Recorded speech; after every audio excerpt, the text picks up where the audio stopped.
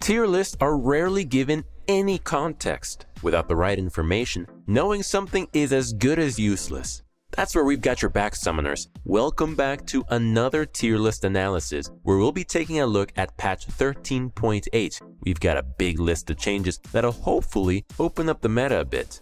In case you're new here, hello, my name is Crumbs, and besides our tier list, I'll also be highlighting 1 to 2 champions in each role. We'll be sure to give you the context you need to understand what makes them strong and what their hardest matchup is. Let's not waste any more time and dive right into the video. Starting us off strong, we'll be taking a look at our top lane tier list. Our first champ to highlight is gonna be none other than Poppy. This hammer-wielding Yordle is receiving some nice buffs to further increase her win rate. Poppy is a great answer to any champions with a dash, which happens to be quite a few champions at A or above. Besides that, she's a reliable tank that can go toe-to-toe with most fighters. If we had to choose just one champion that she can't keep up with, I would have to be Olaf. Rightfully sitting at the OP tier, he's able to out-sustain your damage and can eventually run you down at any chance he gets. Unlike most matchups, you can't even ult him away to save yourself. If you're looking to take advantage of her powerful buffs, be sure to permaban Olaf whenever possible. For our second highlighted top laner, we've got Kennen. It seems his buffs have really paid off. Not only has his win rate increased, but his overall presence can be seen in both solo queue and pro play alike. Kennen offers a dominating laning phase that easily translates into a powerful late game. With a single ultimate, he can decide a teamfight and win his team the game. Sure, he may not get a direct buff, but with the state of the meta, he'll continue to thrive. While Malphite may be getting a few nerfs, we still recommend banning him if you're looking to play Kennen. His ability to constantly harass you during the laning phase makes it hard for you to use your early power. On top of this, Malphite gets extremely tanky and becomes a team-fighting menace. There's no reason to risk flipping the game based on a matchup. With him being OP tier at the moment, just ban Malphite. Before we continue on to our jungle list, we want to remind you all to check us out at ProGuides.com. Sure, these videos can be a great resource, especially if you combine them together, but nothing compares to our $7.99 monthly subscription, where you can get exclusive access to in-depth courses and bootcamp content. If you want a more hands-on approach, don't worry, we have challenger level coaches that are available 24/7 to help you out. As a member, you'll even get a 10% coaching discount. So what are you waiting for? Go check us out and join the ProGuides family. Nonetheless, let's not waste any more time and dive back into the video. Pulling us back in, let's take a look at our jungle tier list. The first champion we'll be highlighting here is Lilia. With so many indirect buffs these past few patches and a few direct ones coming soon, she's incredibly strong. Being an AP jungle means she's able to provide some damage if your team ever becomes a bit too AD heavy. On top of this, she has quite a few builds that can turn her from a high AP damage dealer to a bruiser for her team.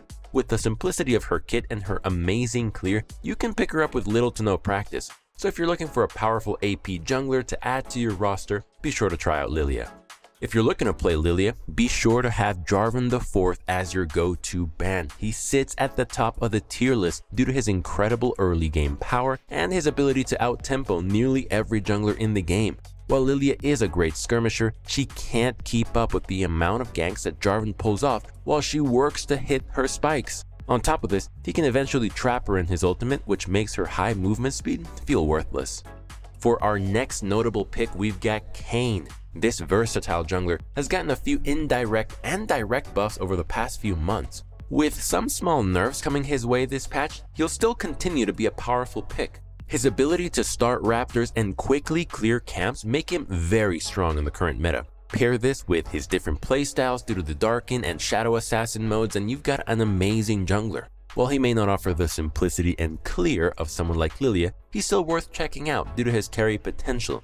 With enough time, practice, and patience, you can hone your skills and become a Ross or the Shadow Assassin and carry your allies to victory.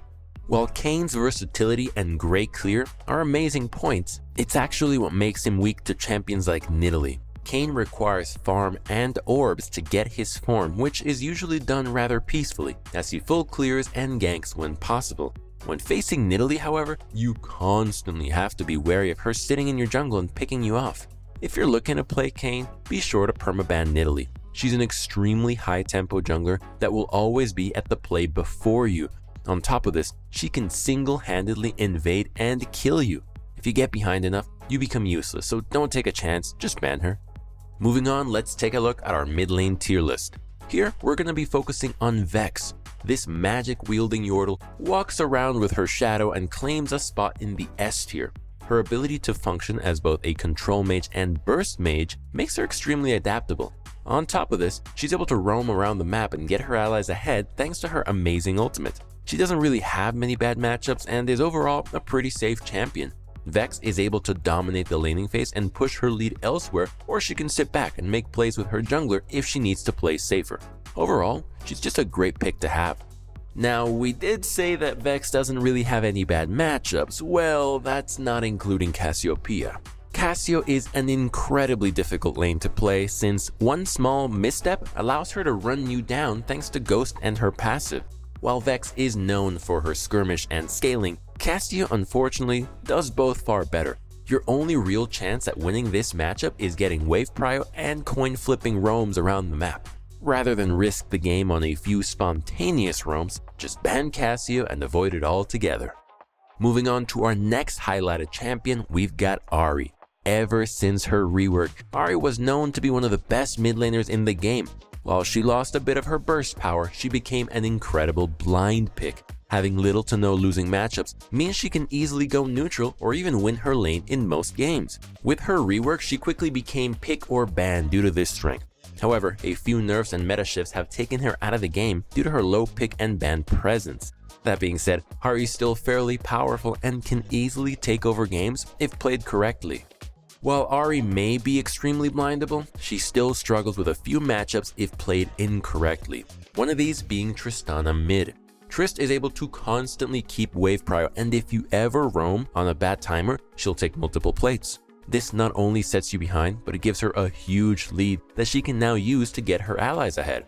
On top of this, Tristana has constant kill pressure on Ahri. You can charm her out of the air and ult away, but even then, if the Trist is good enough, you'll still die. While this matchup does rely on Tristana playing it correctly more so than it does for Ahri, it's still not worth risking if you can't afford the ban. Plus, Tristana is one of the best mid laners in the game, so it's not as if your ban would be wasted anyways. Moving us into the bottom lane, let's take a look at our tier list. Down here in the bot lane, we'll be highlighting Kog'Maw. This void creature is getting some pretty nice buffs this patch that'll not only increase his kiting potential, but damage as well. On top of this, with hyper carries like Jinx thriving in the meta, you can completely outscale and outlane them. While Kog'Maw may be a bit intimidating due to his low mobility, his extremely high damage and carry potential more than make up for it. Make sure you practice your kiting and be mindful with your positioning. One small misstep and the only damage you'll be doing is your passive's explosion.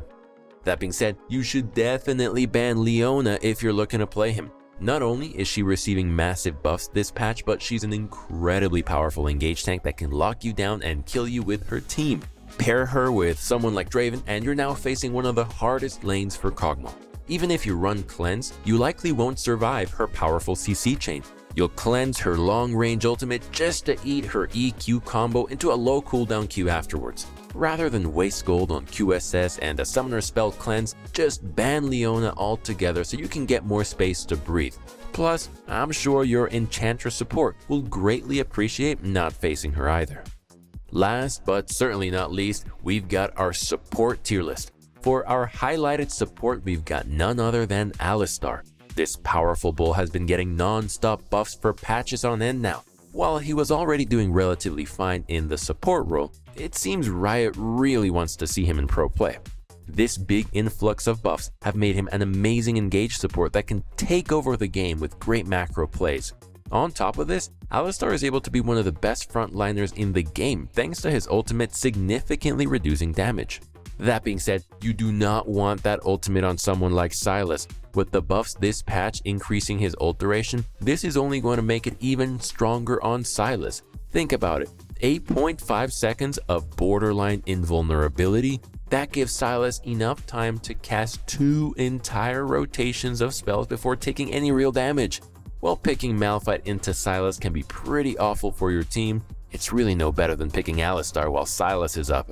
Make sure you ban him or else you and your team are going to be facing an unkillable AP bruiser. Even if Silas doesn't take your ultimate for some reason, he still outskirmishes you and is able to match your plays relatively well. Honestly, just don't risk it and make sure to perma-ban that champion. And that brings us to the end of our tier list for today. Thank you so much for watching. Don't forget to join our ProGuides family over at ProGuides.com. We offer exclusive giveaways and classes that you won't catch anywhere else. So stay tuned and don't forget to like, comment, and subscribe. We'll see you guys in the next video. Don't forget to stay safe, stay healthy, and have a wonderful day.